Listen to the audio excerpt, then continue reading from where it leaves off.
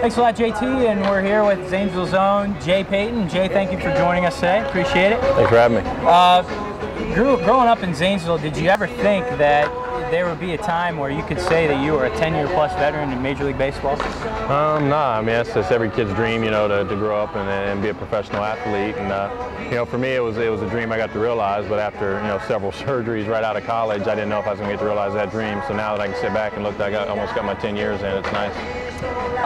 With the injury to Adam Jones, one of your teammates, you're getting a chance to play every day. You've been very vocal about that with your manager Tremblay there, and how does it feel to be able to showcase your stuff on a nightly basis now? It's nice. You know, I just wanted, I wanted the chance to play more. I knew I wasn't going to play every day here, but you know, guys stayed healthy and guys performed all season, so I didn't quite get the at-bats I was looking forward to. But you know, I got the last 7 weeks of the season here to get some at-bats and you know, try to show what I can do and put myself in a good position for next season.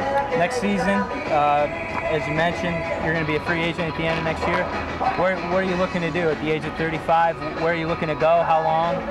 You don't know. I'd like to play for another 3 or 4 years if possible, and you know, as far as where I want to go, doesn't, you know, that's something I haven't really thought about too much. I like to, you know, get in the playoffs and have a chance to win a World Series. So those will be factors that I consider when I'm looking for a team this offseason. And when you look at having the possibility to win a World Series or having the possibility to play every day, what's more important to you?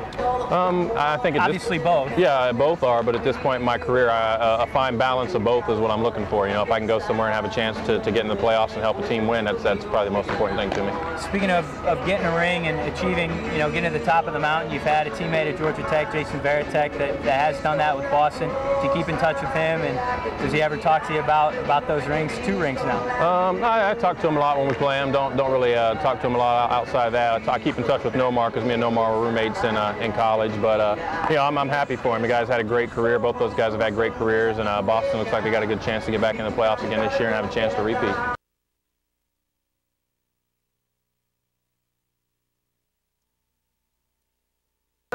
6 teams you played on as a professional. Where's been your favorite stop?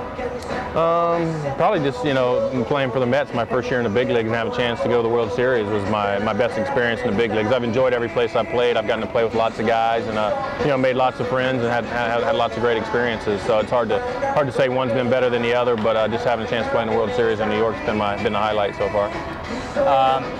Your time with the Mets, you played with the A's. You've been East Coast, West Coast. Would you like to come back to Ohio maybe and to finish your career maybe with the Reds or the Indians? That'd be great. You know, all my family's still on the East Coast, so you know, if I can get a good job on the East Coast with a team that wants me, that'd be great. And you know, to be able to play in my hometown, you know, close to my hometown would be awesome.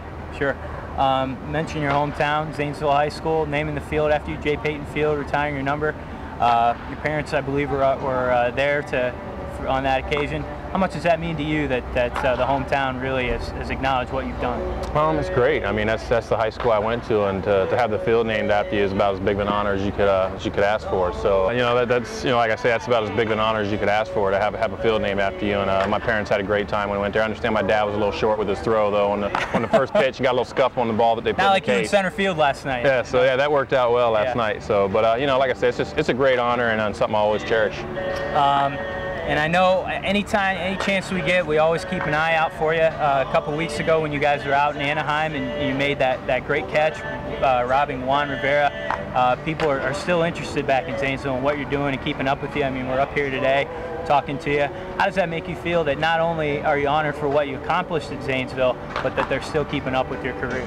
It's great. You know, I've still got a lot of friends. It's been nice with the internet now. I've gotten in touch with a lot of people I haven't talked to in a while. A good buddy of mine, Kip Kimball's coming up tomorrow to the game, and you know, I still talk to some of the guys back home every now and then, and it's just nice, you know, to have that hometown feel and know that that's where you started and that the people are still keeping up with it. Jay Payton joining us here on WHIZ TV, and that'll wrap things up. Jay, thanks for your time today. Appreciate it very much. Thanks a lot, man. Appreciate it. We'll send it back to you, JT.